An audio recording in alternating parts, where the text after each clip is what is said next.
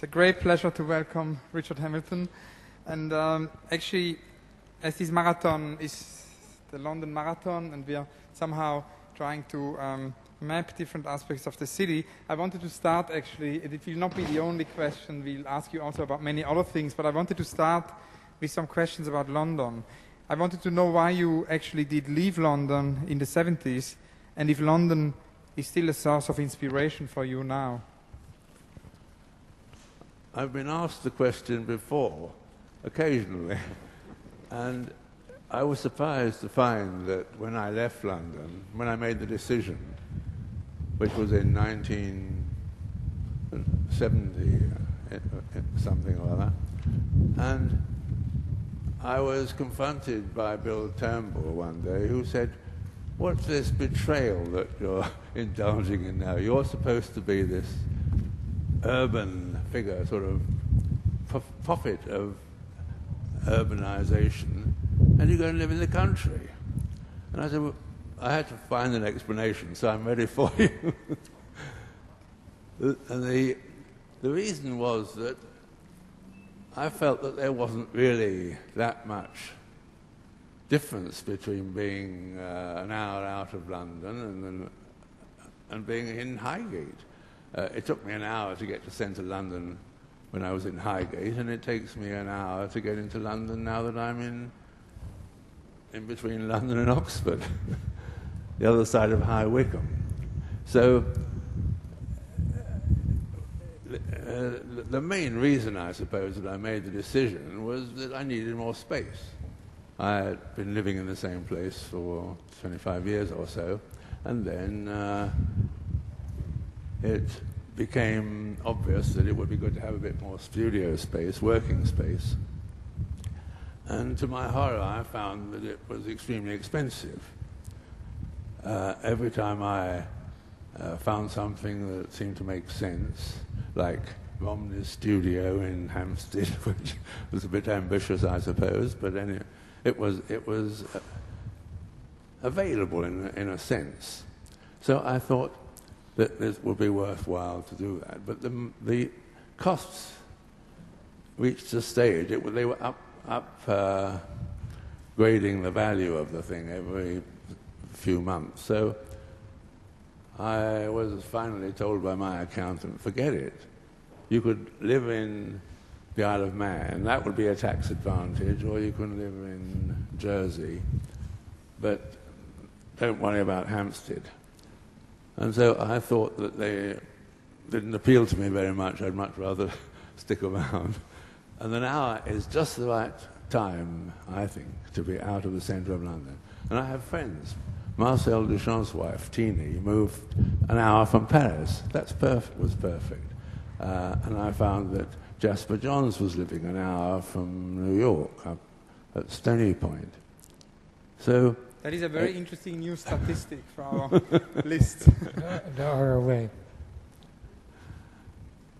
And to my astonishment, I found that there were great advantages. Not only did I have more land, I have 18 acres now, and lots of farm outbuildings that I've converted to exactly what I need for my working purposes. So it's a pretty good situation. But the astonishing thing is that facilities are more widely available in High Wycombe or Reading or Marlow even. My wife, Rita, whom I love, took me yesterday to get a problem of neon solved. And it's difficult, I think, to get neon. It's not a medium favoured by artists these days. So we searched around, she searched around on the internet and found that there was a place in Marlow, which is about 20 minutes drive, or 15 minutes even. And he was fantastically good, the man that we visited there. A real craftsman, not a tradesman anyway that I expected. And he'd worked with his father when they had a big, not a big company, but at least 10, I think he said there were 10 people working, blowing this neon. if I want some computer part, I can always get it more easily there, and the internet. I have fans calling every day, really. I think it is literally every day, feeding me with stuff. I don't even have to go to Henley to buy it, or Oxford, as I thought I would have to in the beginning. So there's not really much difference, except that there are tremendous advantages to being in the country, and it's hell when coming to London. And do you feel that London has changed its identity into a more global city? Do you feel that there is a strong change? It's become less pleasant than it was. If that means more global, I'll accept it. Maybe another question, and I think Ren probably will then continue. I thought just at the beginning maybe about architecture. We've had a lot of discussions here about art and architecture, and actually it was mostly actually about a dialogue. It was mostly about collaboration. So we are very interested in a kind of a maybe also conflict which can exist, or maybe collision. And I remember in a couple of years ago that you were very, very upset about certain aspects of the Venturi building in London. And I thought that it could be interesting to talk about this, knowing that it's a sort of whole Venturi I wasn't upset by the Venturi building. I rather admire it in a way. I think it's very peculiar, that's all. And it's an interesting question for me because I went to the States, I suppose in the 70s sometime, and I was sitting next to somebody just before dinner at Yale, a very academic kind of evening, and this person said, "How does it feel to be one of the fathers of postmodernism?" I didn't know what postmodernism was. I thought it's not very sensible not to be acquainted with your children. So postmodernism was something that I felt I was being blamed for in a way when I knew what it was. And I thought it was a very peculiar name. It's not like cubism or futurism, you know what that stands for, but postmodernism, it sounds a bit like post-contemporary. It's a bit of a conflict of terms. But I'm certainly conscious of the fact that I'm interested in design, and I've always been friendly with architects and admired what they did and found them more pleasant to converse with than most of my Painterly friends.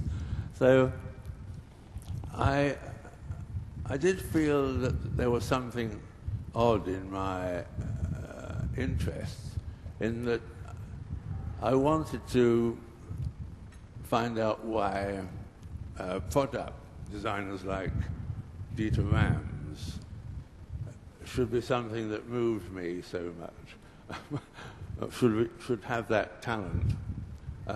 And was it more interesting than a hamburger? So there were all these things going around in my mind, and what was pop art?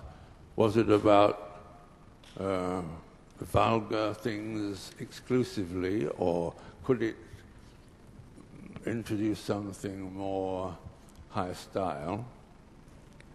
And it became a problem for me in the sense that on the one hand I was doing fairly figurative things, and on the other hand I was trying to do something that I thought of as a product. And these products became very close to even a table. I thought, well, there's as much, I've given this as much of my facilities and mental capacity that I would give to a painting. So is it a work of art? How do these things relate? I think I'm talking too much. That's great. No. You will have a go. The first time I knew about you and saw your work was in connection with the Smithsons, and it was particularly one collage with a kind of bodybuilder that was established your connection to architecture. To what extent were you an ally and to what extent did you have a kind of collective aim with them? I think we had rather opposed aims.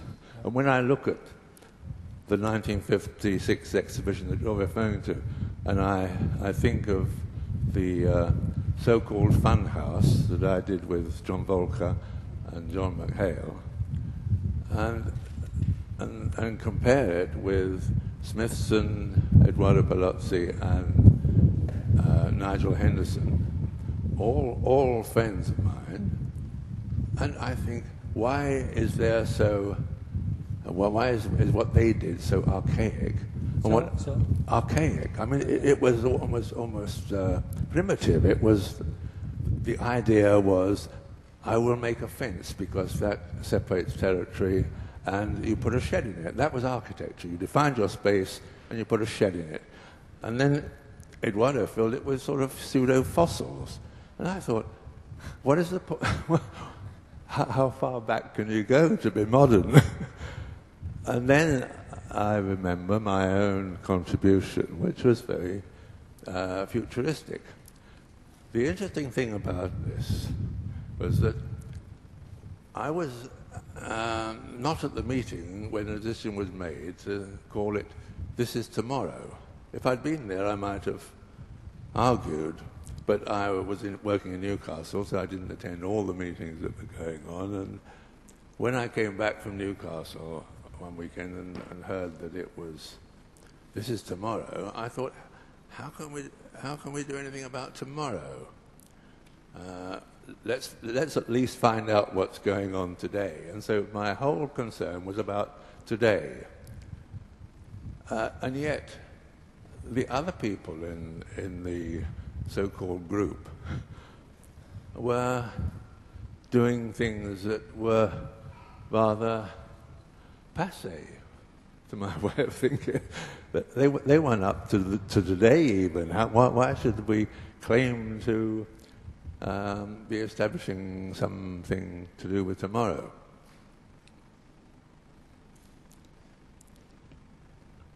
I totally recognize this kind of absurdity of architecture, that it's always claiming, excluding, defining, and therefore closing. Do you think that's inevitable, or not necessarily? I don't think it's necessary, really, because I've always been interested in something wider, to be interested in architecture, and even within the area of art that I've chosen, that is to say painting, it's a pretty wide range of objects, and not only objects, but also subject matter. In fact, my interest has been really to look at it as subject matter, and the right pictorial solution to that particular subject and choice of subject. And I began to feel that what was needed was a kind of a theory of general relativity. You're looking for something which will tie everything together rather than open it up. If that isn't too ambitious. What you just said, that more about the present than about the future. Still, I wanted to ask you about the future. I had emailed you about that earlier, and we had an email exchange. I was curious if you could tell us a little bit about the future. At the age of 84, I think it is, it's hardly any point in talking about the future. My future is somewhat limited. My friends dying like flies around me. John Latham last week, Marcel Broadhouse, Dieter Roth. I feel somewhat alone. And the pictures that I'm now engaged in, the paintings, which are, when I began to assemble the group of things that I wanted to do and work towards a completion of it as a thing that I would like to be thought of as the late paintings, and they're really rather absurd and retro rather than a sort of late final statement. And I've become enormously interested in the idea of beauty. I'm painting these creatures that I call angels, which are inspired by Fra Angelico as much as anyone. And they're all angels that are stripped off. I know that they shouldn't be girls, but they are, because I'm more interested in painting girls than in painting young men. And I find that I get so much pleasure from doing this. They're completely self-indulgent. I'm past any thought of sex. They're not the slightest bit erotic. They are simply beautiful. And I know that they're absurd as a group of things. But when people look at them, when people come to my studio, they think there's something going on here that's new. Thank you very much for this beautiful I have one more presentation. question. Can I have one more question? Actually, because I thought it was very beautiful that you mentioned John Latham. And when we spoke with Eric Hobsbawm, preparing this marathon, he said we should not forget about memory, because he sort of wants to protest against forgetting. And I would be very, very happy if you can tell us a little bit about John Latham, because I remember somehow that at a certain moment not that many people could sort of cope with the complexity of John Latham's work, but John Latham always told me that you are one of the very few only people in the world who somehow understands him. So I think it would be wonderful to hear a little bit about John. Well, of course, I've known John for 60 years, is it? 50s. And I've always been excited by what he did. I would go to something going on in a cellar in Better Books, I think it was. And it was a machine that blew paper all over the room, tore up paper and blew it all over the room. And this was so extraordinary to see going on. I think it must be either late 50s or early 60s. And everything he's ever done has been exciting in that way. But it's very hard to find out why and what's going on. And I get all these wonderful documents over the years. There was a fantastic exhibition at the Arts, at the Hayward Gallery. Arts Council did it. And he produced his own catalogue, which was a fairly big, about A4, and it was an accounting thing. It was like a company annual report. And several pages, well, there was nothing on anything except pages, columns of figures. Except they weren't figures, they were zeros. Everything was zeros in the form of a sort of company statement of accounts. And I thought this was so good. The only thing that I think can compare with it is a Marcel Broadhouse production, who did the Mallarmé. He made a reprint of the Mallarmé, and instead of putting the lines of poetry, he put black lines of the same length as the poem, the constellations. And I think that John's piece somehow measured up to that, in my mind. But as the years went by, and he very often asked me to attend meetings, and I couldn't figure out what the hell he was talking about, and nobody else could. And finally, we got down to the nitty-gritty, in that I had to really figure out what was happening. And it occurred because Hans-Ulrich Meyer was being asked by John, actually, to do a book. And he kept getting away from it, because he says, everybody has so much trouble with John, it's just not worth getting involved in that kind of difficulty. I've got better things to do. And I said, but Hans-Ulrich, you should persevere, you should do it. Because John is worth it, he will do something wonderful, I know. And So the book was undertaken, and it was a wonderful book. It's called Voyage of a Surveyor or something, or I've forgotten the title. But it's a great little book. And of course he started to say, nobody's reviewed it, and he rang me up every week and said, would you do a review of it? And I said, well, I don't write reviews of books if I can help it. But he said, I can get it published, the Observer will do it. So just try it. So I worked for a couple of weeks and I got a paragraph. And then he would ring me up and say, what have you done?